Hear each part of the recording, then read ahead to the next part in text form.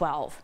And over in Williamsburg, the restaurant Kokomo is keeping customers nice and warm. News 12's Emily Lorsch shows us how the restaurant is bringing island vibes even in a New York winter.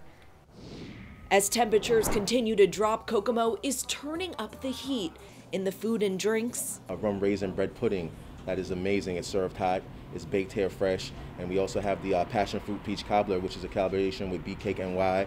That's also made fresh and served hot as well. And also outside. We've decided to be festive and create a nice winter wonderland theme outside.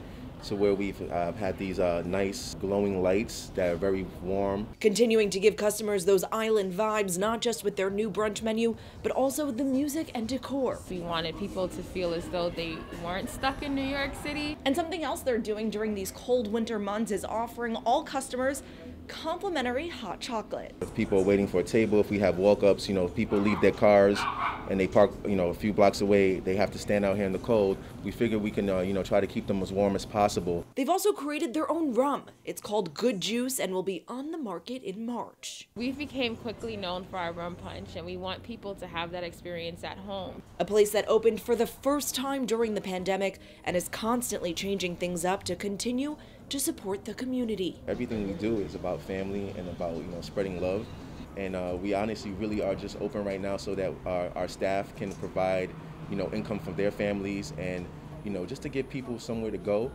take people away from all the madness that's going on in the world. In Williamsburg, Emily Lorsch, News 12.